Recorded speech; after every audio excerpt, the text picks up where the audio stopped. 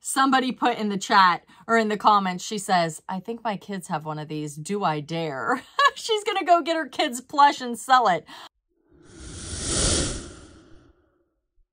Hey, Bolo buddies, thanks for watching. All right, you guys, in this video, we are going to talk about big money bolos, items to be on the lookout for, items you can hopefully buy low and sell for a profit. I am going to tell you where they got it, what they paid for it, and what it sold for. I posted this, share your best October bolo, in my Bolo Buddies Facebook group and invited all of you to share your big money bolos. So let's get started. I think some of these are going to be like, what? You sold what? For how much? All right. I got this at a church sale this summer in overflow of clothing box, still in the donation trash box. It's vintage 1980s tracksuit size 3X. It was so outrageous, and given the size, I knew someone would want it and possible use it for a costume. I bought it for $1. It sold in about 2 months for a best offer of $50. Yes, absolutely. I would have picked that up also. And I don't even like to sell clothes anymore, but that tracksuit is rad. We'll call it rad. Vintage Art Deco bench legs. I got these on the side of the road off a trashed bench. So $0. They sold for $100 and had them listed for a few months. This is what they look like. They are cast iron bench legs, Queen Anne style. Now, talk about sourcing from the trash, the side of the road. That is fantastic. This one comes from Bolo Buddies member Childhood Finds, which means she has joined memberships on my channel at level 2 or higher. And she gets a pop-up of her YouTube channel here and a link down in the description. So please go down to that description and check out those channels. They have educational content for resellers. And then there's also eBay stores are listed. So if they do not have a YouTube channel, you can find their eBay store links down there. Another great way to learn, and you never know, you might find something you want to pick up as a Christmas gift, right? She said, I bought this in an online auction You guys, I'm actually reading what they write. So sometimes my words get a little jumbled. I apologize. Let's try this again. I bought this in an online auction lot along with other antique Wedgwood pieces. I have about $10 into the piece and took a best offer of $212 within 1 week of listing. It's an antique dark cobalt blue Jasperware Wedgwood biscuit jar. It's a biscuit jar. And that's what it looks like. Hi, I bought this young Simba by Douglas Toys at a yard sale for $3. He was near perfect, but had some rubbing on his eyes. So whenever you see plush, collectors will sometimes ask you about the plastic eyes. They will get scuff marks or rub marks. I'm going to call them scuffy wuffies. That's what I always say over on Whatnot when I'm looking at jewelry. I'm like, it's got some scuffy wuffies. That's like my new word. If you're not following me on Whatnot, definitely check it out down below. There's a link. You can get $15 to shop if you use my referral link. I would love for you guys to come hang out and see me over there. I was doing 3 shows a week. I have bumped it up and I'm doing daytime and nighttime shows now. So I'm on sometimes 6 times a week and it's super fun. Even if you don't buy, just come hang out in the chat and have a good time. It's live. You can talk with other people and you might find something you like, right? It's auction style. I start everything usually at $5 or less. So you can find some things to purchase for yourself or quite possibly even resell. But anyway, plush, this Simba plush, big money bolo right here. She said, thankfully, a Sharpie took care of it. So she took a Sharpie and fixed the eyes. Oh, now there's a tip. Has anybody else ever tried that? Huh, I wouldn't even have thought to do that. But I do always take close-ups of the eyes and include those in my photos if there is an issue. Another thing I say to do is bubble wrap around the head if you're gonna ship it in a polymailer. I use bubble polymailers typically, depending on the size of the plush. If it's a smaller plush, it's going in a bubble mailer. But I will wrap the eyes and tape it around so that it covers the eyes to keep it from getting more damaged or damaged during shipment. So yeah, a Sharpie pen. She said, I sold him to someone in the Netherlands for a best offer of $325. On top of US shipping, they also had to pay VAT. The buyer was all in for $452.26. There it is. Simba. Posable plush. Wow, that's fantastic. $3 into $325. Somebody put in the chat or in the comments, she says, I think my kids have one of these. Do I dare? She's going to go get her kids plush and sell it. Yeah, you might want to do that. That's a lot of money. All right, here we go. Found this plush for $2 at the local thrift store. Couldn't find a ton of information on comps on this specific draft, but other Manhattan toy companies, Tiptoes plush animals showed sold comps between 60 and 120. I set the price at 85 to test the waters, and it sold for full price plus shipping in 48 hours.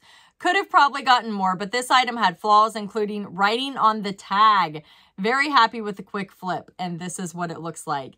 Yes, so I always say if you cannot find the exact item, run an auction. Try an auction first. Bought this for 50 cents and took a best offer of 78. It is a vintage Captain Crunch. It's a Captain Crunch. Jean Lafonte vinyl coin bank. Captain Crunch. Wow. Paid $19.99, sold in less than 24 hours for $250. It is an iBot Roomba J7 self-emptying robot vacuum. Self-emptying? Where does it empty? How does it self-empty? I've got to know. You guys, if you have one of these, let me know what self-emptying means down in the comments.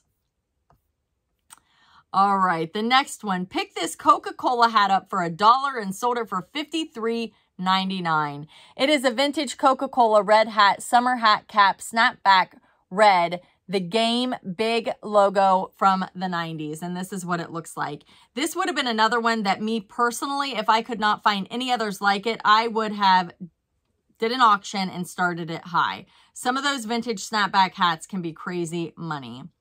Bought this Bradford Exchange 2017 Peanuts Christmas Cuckoo Clock for $51 on an online auction.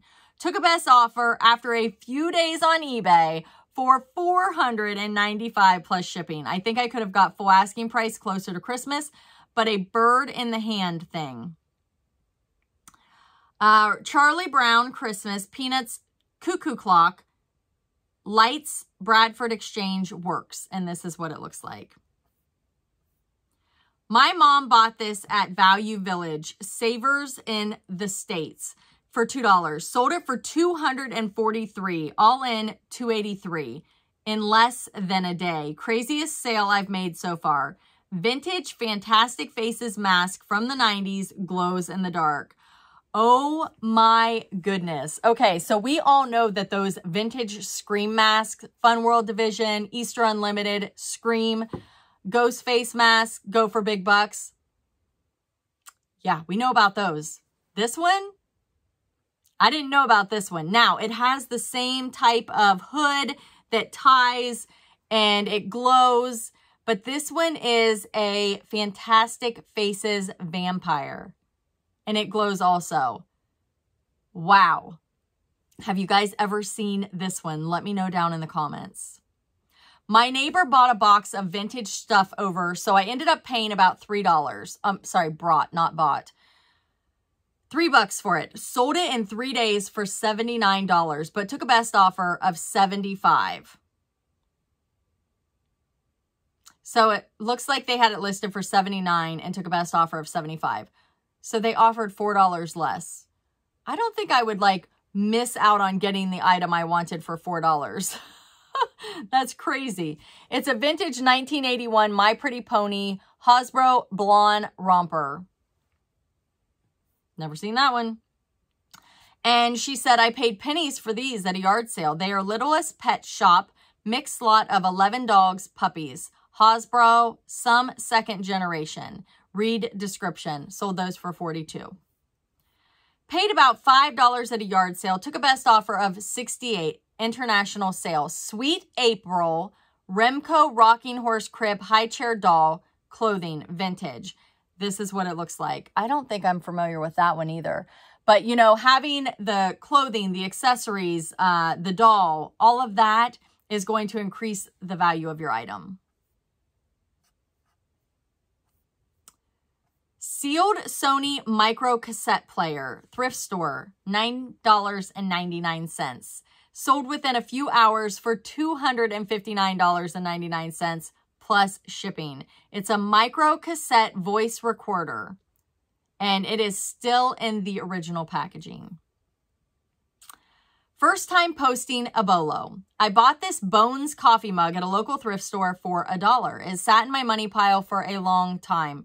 Probably a year. Took an offer of $55 plus shipping within a week of listing. Thanks for your videos.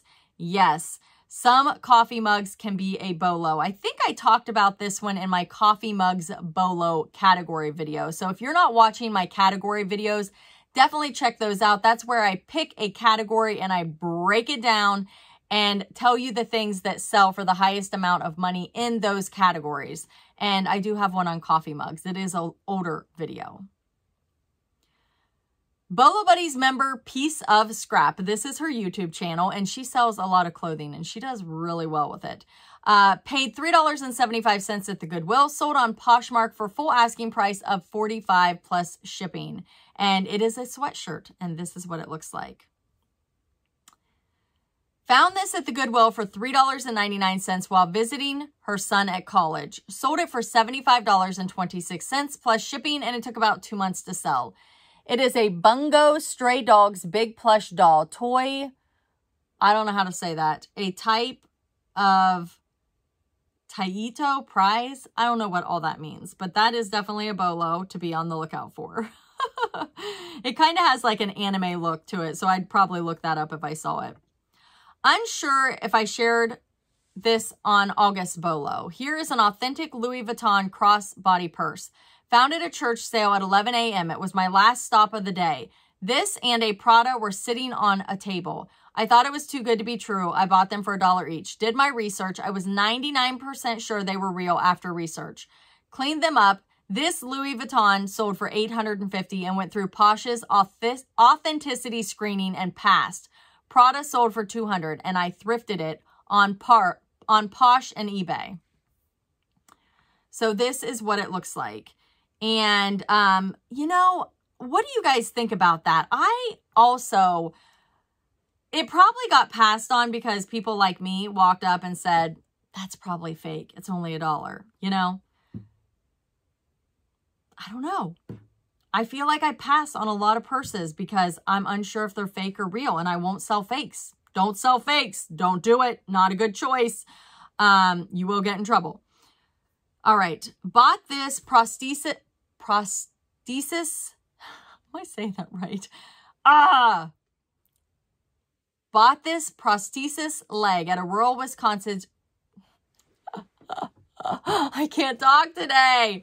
Bought this prosthesis leg at a rural Wisconsin rummage sale for $10. Took a best offer of $200. Buyer paid shipping. True Life below the knee prosthetic leg with left foot split toe size 26. These are a big money Bolo. I'm surprised it only went for $200. Some of these go for crazy money. Yes, definitely look them up if you see them. I paid $40 for a pair and sold for $400. They are Ethan Allen British Classics Palm Grove chairs. And this is what they look like. Yeah, Ethan Allen is a fantastic brand to pick up if you are willing to ship big items. Me personally, I don't want anything to do with furniture or really big items. I don't want to ship them. I don't want to mess with it. There are people that sell these things all the time and they make crazy good money. They use a shipping service. I think a lot of people, I think it's called U-Ship, and they will come and get your item and ship it for you. And I think you they bid on it for you. And then you pick, you know, who you want to come get your item based on the price. So it's kind of a cool thing, but not me. No interest here for me on shipping big stuff. But again, people do amazing with it. Bought for approximately $1.50 a piece. So $37.50, sold for $90 despite their tags having marker on them. They're really cute. This sale was just for fun. Halloween tie teeny babies, lot of 25 with tags, some internet exclusive rares. So if you asked me would I ever pay $1.50 for a Beanie Baby, my answer would be absolutely no way. And I'm talking about the tie teeny beanies, the Beanie Babies, just the standard ones. Now, there are certain tie Beanie Babies, some of them go for decent money, but most of them, the Beanie Babies don't go for much. There are some exceptions. I don't know what they are, but some of you watching will. Airs on the tags, different things like that. They're not going for thousands of dollars typically. You might get 50 bucks or 100. Yeah, sometimes, but you have to know what you're looking for. Most are not worth much at all. You're lucky if you can sell them. Now, some of the bigger, like I've talked about these in some of my past videos. I'm trying to remember what they're called, like Tylux or something like that. There's certain Beanie Babies that are bigger. The bigger vintage ones, I've gotten 50 bucks for some of those. So not all of them are bad. But this person said, you know what? Halloween's coming. I'm going to try this. $1.50 a piece. 37, a good profit. Would I have done it? Probably not. But they did it and they sold it and they were successful. And they said this was just for fun. So they probably were in the same mindset. I'm going to try it and see if I can do it. And the tags having marker on them decreases the value. So I think they did really good at $90 for all of these. So just a little learning lesson there. If you sell tie Beanie Babies, let me know down in the comments, what is your best tie Beanie Baby flip?